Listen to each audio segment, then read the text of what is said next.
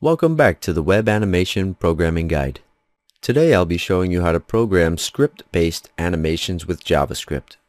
You would use script-based animations for things such as making video game assets move around on the screen at consistent speeds regardless of the distance the objects need to move, such as a character moving according to the user's control over the character, because the character may need to move halfway across the screen, or maybe just a couple of steps, or all the way across the screen. And you want that speed that the object travels to be a consistent speed no matter how far it has to move. But it's not limited to things like that. Ultimately, using timing methods provides a greater level of control over how things animate on the screen. And there are three timing functions that we can use. There's setInterval, setTimeout, and requestAnimationFrame. requestAnimationFrame is a newer method that allows the browser software to dictate the display refresh rate, the repaint rate, which is usually something like 60 frames per second. And you can also use setTimeout and setInterval. Now setTimeout would be more like the requestAnimationFrame method, and setInterval can also be used for script-based animations, and I'll be showing you how to use those. Okay, we're going to begin with these assets, which is a start and stop buttons, and then a little object or asset on the screen that we're going to animate. And its ID is thing1.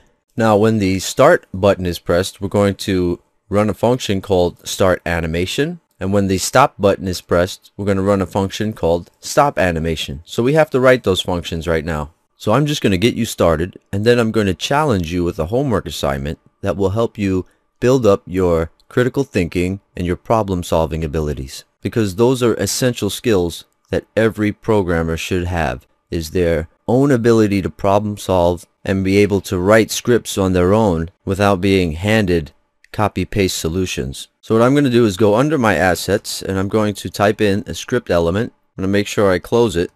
And you can have your script element up in the head section of the document, or even in an external document, as long as you use the window load event to initialize some of your scripting. But for this example, I'm just going to have my scripting underneath the assets. That way, all of the assets are loaded into the program before the script runs. And the first thing I'll do is set up an object reference for thing1.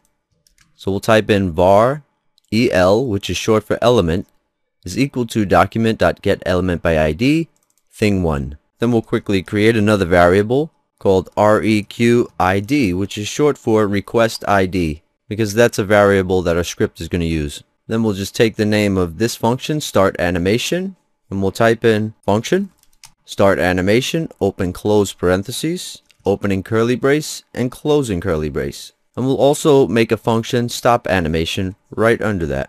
Now what my objective is, inside of the startAnimation function, is to move thing1 on the horizontal plane, which is the x-axis, right and left. So inside of that function, I'm going to say element.style.left property is equal to a certain number of pixels. So we're going to add a number programmatically here that's going to increment. So in between parentheses, I'm going to type in element, which is thing1, dot offset left plus equals 1. And then here I'll put in a little plus sign to concatenate this number that is programmatically derived to px. So basically the string will be a dynamic number, px. Just like you would set anything in your CSS, but we're going to do it dynamically. So we're setting the CSS left property dynamically using a dynamic number. So what this does is it reads the left position of where the asset is on the screen, and it's going to increment it by 1 by saying plus equals 1.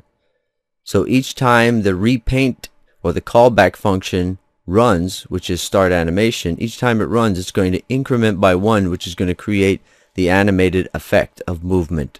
Then directly under that, we're going to type in reqid, which is our requestID variable. And we're going to make that equal to window.requestAnimationFrame and we'll put the callback function as a parameter within the requestAnimationFrame method. So basically, when the animation is started, when this function is called to run, it's going to keep running at approximately 60 frames per second, because the requestAnimationFrame calls a function to run at the browser's default refresh rate, which is usually 60 frames per second. So let's see what that gives us. If we hit start, we see movement, but it won't stop because we have to put in the functionality we need inside of the stop animation function. Now this little program leaves something to be desired, because all it does is start and stop. And furthermore, if you were to press start multiple times, it's going to speed up, because the callback function is going to be called so many times that it's going to give the illusion that the object is speeding up every time the start button is pressed. That's because the callback function is going to be called over and over and over again, and each time it's going to be running a 60 per second frame refresh. So it's just compounding every time you hit the start button. So there's a couple of ways you can go about alleviating that problem. And also, you might want to have an application, and it'd be more realistic to have an application where this says right, where you have controls for right, left. That way this object can be moved right or left, or even up and down by the user. For instance, if you're creating some type of video game. So what I'll do is I'll go in here and I'll type on mouse down start animation, and then we'll put on mouse up event. We're going to stop the animation. So we can just take that function here, put it there, and remove this button altogether, and then this can say right. So then when we take a look at our application now, when I hold down right, then let go of it, it stops, right? So every time I hit the right control, it moves the object to the right. Now you might want to have another control that says left. That way the user can move the character or the object to the left. So let's go ahead and copy that button, and we'll put left as this label. Now if we left it just like that, when we hit that, the object's still going to move to the right. So we need some logic in place. So what we'll do is put a new variable called dir, and then we'll put a new function in place called change dir, and then we'll just put an incoming argument of d, and then we'll change the dir variable to whatever the value of d is. So what we'll do is take that function name, and in the right button, before the start animation function is called, we're going to call the change dir function and then put a semicolon. That way two functions will be called on mouse down. We're going to call the change dir function and the start animation function. So what we'll do is put a string in place here and name it right. We'll just put the string of right going into the change dir function. That way when the function change di or change direction is called, the word right is going to be passed through it as an argument. That argument is scooped up here as d, and the dir, which is short for direction, the direction variable is going to be changed to right. Now we'll copy that one and we'll put it in the left button as well, and we'll just put in the string of left here. That way the change direction will be, the dir or direction variable will be changed to say left. So then what we can do is go into the start animation function and just type in if else condition statements. This way you can give your users the ability to move the character or object left or right. And then we'll put an else if condition right under that. That way we'll have the logic for going both left and right. So we'll say if dir is equal to right, then we already know this line of code makes the object animate to the right. So we'll take that and put it up in that condition. Then we'll say, we can just copy that, and if else if dir is equal to left. So if the user wants to move the object left, we'll just change this functionality a little bit to say minus equals. So instead of incrementing and going to the right, we're going to decrement. That will make the left position go the other way. So it'll go to the left instead of the right using this logic right here. Now let's take a look at our application. So when I hold down the right, it'll go to the right. When I let go, it stops. When I hold down left, it goes to the left. When I let go, it stops. So that way you can provide controls to the user in a game type scenario. Or it doesn't even have to be a game. It could be any type of application or program that you're creating. Okay, now here's where your homework assignment comes in, which will help you with your critical thinking and problem solving skills. What I want you to do is add 2 more buttons. One that says up and one that says down. Then you can run the same functions, and instead of right and left being fed in as an argument to the change direction function, you can put up and down. And then you put in more conditional logic here to say add more else if. You can add more else if condition statements here, just like we did for the left. You can add more of those to evaluate to see if dir direction is equal to up or equal to down. And then what you do is you change the style.top. You see up here you have the top position set. And by the way, elements that you want to move around, if you're going to use left, right, or left and top changes for animation, they have to be position absolute or relative or even fixed. So if you don't have absolute, relative, or fixed, the object won't move. So that's why we have position absolute set here. So basically what you want to do is add the functionality, and instead of changing the element style.left, you're going to change the element style.top.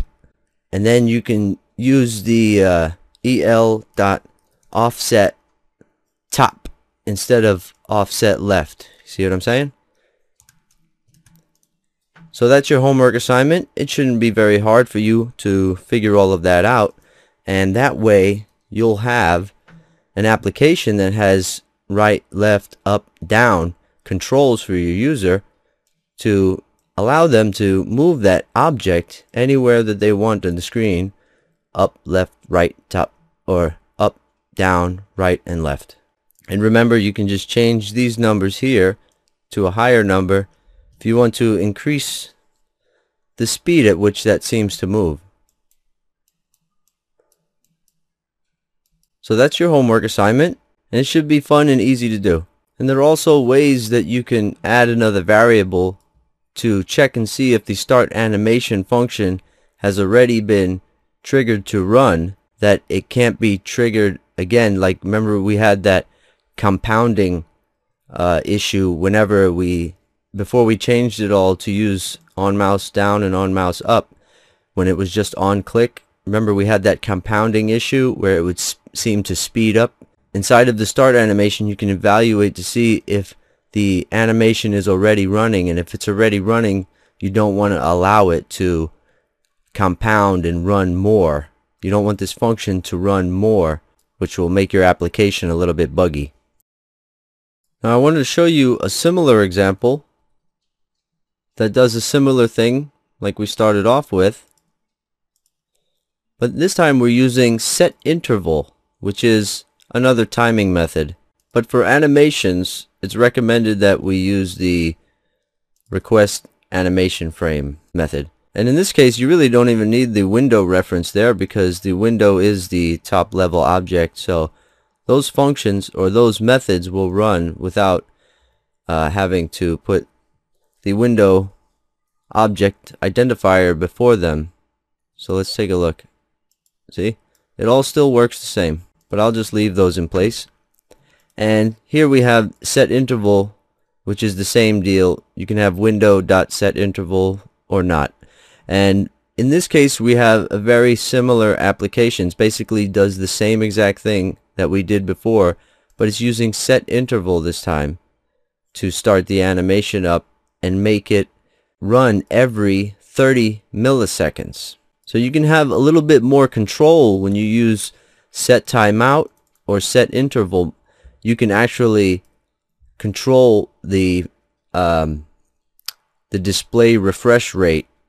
When you're using requestAnimationFrame, it just uses the browser software's default display refresh rate. In this case, you can actually set the refresh rate, make it go a lot slower than 60 frames per second, because you can put any number that you want here, and that represents milliseconds. But for animations, I would recommend using requestAnimationFrame. I just wanted to show you how you can do a very similar thing using the other timing methods in JavaScript. So here's setInterval, and actually if you use setTimeout, it would look more like this application, where setTimeout would run inside of the start animation function, and it would just keep making the start animation function keep being called back, because your setTimeout method would be sitting right here in the same place as requestAnimationFrame. So I just wanted to show you how you can use any timing functions you want. Okay, so you've got the knowledge, you've got your homework assignment. So I want you to add a up and down buttons to this application to allow the user to move the game asset or the animated asset around on the screen up and down also, instead of just left and right. Alright, I hope you've enjoyed this exercise, and I hope it enables you to create a lot of cool creative things in your applications. Maybe you can even start creating games and interactive applications that allows the user to move things around according to controls that you set up. So keep yourself happy and healthy, and I'll see you in the next exercise, which will be part 5. And if you like, you can leave a comment on what you might like to see as far as functionality for animated applications, games, or whatever. Bye bye.